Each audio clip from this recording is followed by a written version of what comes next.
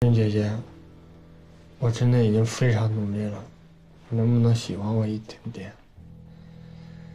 哪怕只有一点点，好不好？不好。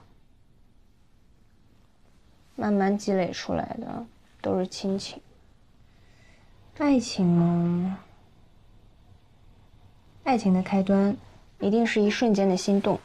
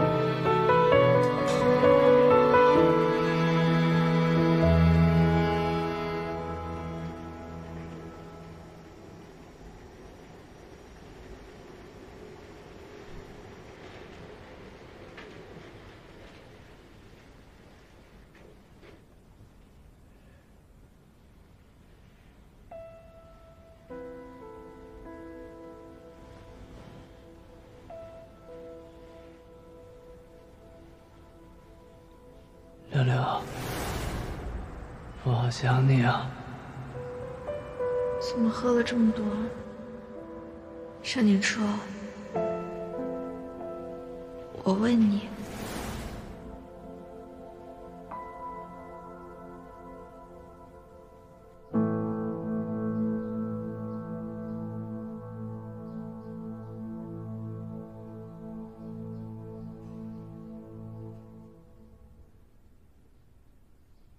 师傅，断片感觉着实让人难受，要不然咱俩去喝点透一透，把失去的回忆给调回来。别说，那怎么办？